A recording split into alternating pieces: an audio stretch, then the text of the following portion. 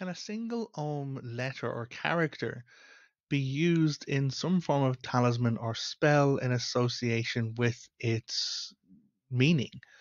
Well, Dagdi Vogus Folge. Hi, hello, and welcome. I'm Jon O'Sullivan from the Irish Pagan School, here to answer your extra questions.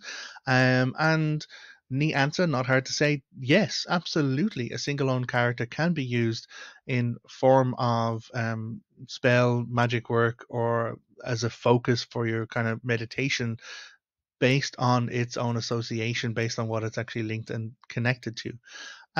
So there's a very kind of clear and easy answer to this, but before we give you the answer from the Oghma's mouth, for example, we need to talk a little bit about Ogham itself. Ogham is not a language. Ogham is an alphabet.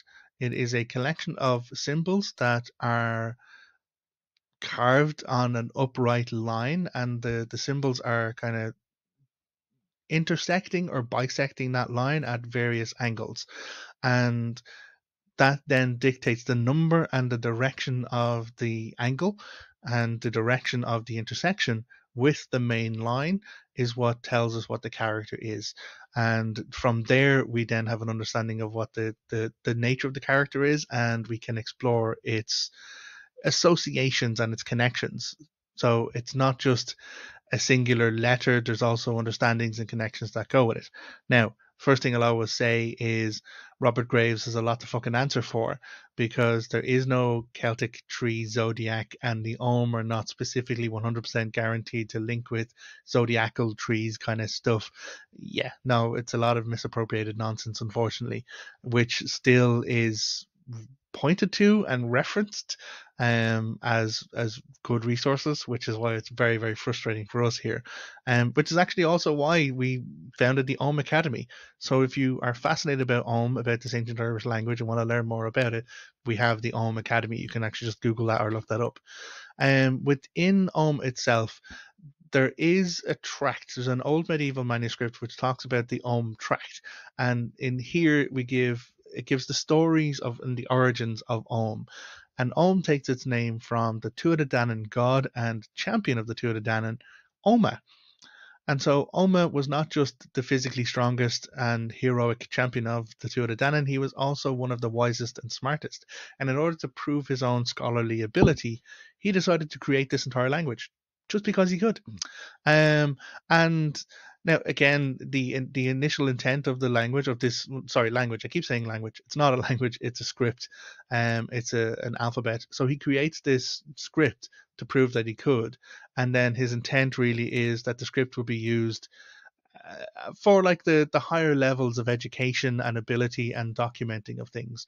That it wasn't just something that you would, you know, write your shopping list in. It was something that you would actually memorialize stuff on, which is why most of the Ogham that we have existing in the island today are on memorial stones or on boundary stones or markers, territory markers, or indeed grave markers. So Ogham itself has a number of different characters, and it says in this Ogham tract the origins of Ogham. In fact, the mother and father of Ogham are Oma's knife and Oma's hand, and that in order to create an Ogham, you would need sound coupled with matter. And this is a fascinating thing that I really, really enjoy about it. That Ogham isn't just an expression of character. It's a way of taking sound and encapsulating that within a physical form, within matter. And so that kind of mindset around like the language that we use, the words that we use, the sounds that come out of our voices, and then encapsulating that, making that into a physical material form. There's something almost magical about that act. And in that process, we actually get the story of the creation of the first Ogham. And this links to answering our question, because the first Ogham that is carved, according to this Ogham tract, is carved by Oma himself, of course. Again, the knife and the hand of Oma carve it. And the purpose is to bind sound into matter. And the matter he uses is birchwood. The sound that he binds to it is be, which is the first letter carved. And this really gives the final part to our query, because the reason why he carved that first sound into the birchwood was to do it 7 times so that those 7 birchwood staves with the carving of sound around it will be put around Lu's wife to prevent her being taken into the other world.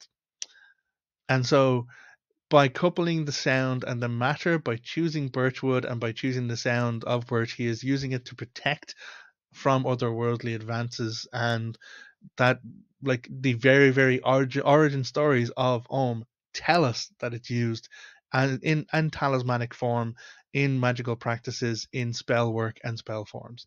Now, of course, there are multiple different. There are 5. Wait, let me get this right. I don't want to kind of get it wrong. I'm not the Ogham expert. My partner Laura is the Ogham expert.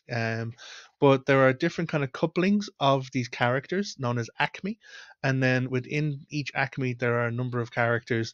And so initially they're known as feda, and then I think initially there were like 20 feda broken into. I think it's 5 acme of 4 or 4 acme of 5, and then from there was additional feta put on. The 4 feta were added at the end as the script kind of evolved through time. But the understanding each individual character, it is a sound, and then that sound is then associated and linked with many different things. And so there is a lot to learn when you explore Ogham. It's not just learning your alphabet and then writing your words. It is about understanding the resonances of sound that are built to connect with moving that into a material form, and then the purposes in which we use those material forms. The study of Ogham is absolutely fascinating. And also, if you are looking to translate Ogham, what you'll need to do is that you need to look at translating the word you're looking to translate into Irish first, because that will then give you your sounds, and from there you would translate it into Ogham. And you wouldn't directly go from English to Ogham because you're not going to get the same sound kind of structure. So I suppose that's a little bit of extra information at the end about doing Ogham translations. But again, if you want to know really, if you want to explore this in depth, and there is a whole lot of content to do and a whole lot of work to do to explore this, especially from a spiritual and magical practice point of view, the Ogham Academy is the place to go for that. And so without further ado, really, I think that's where we need to draw this one close.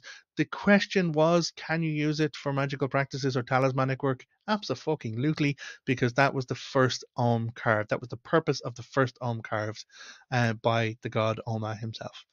And so thank you very much for the Kesht.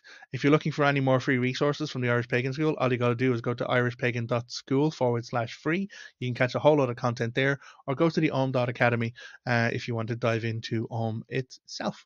So until next time, look after yourself, take care, agus slán. Goodbye.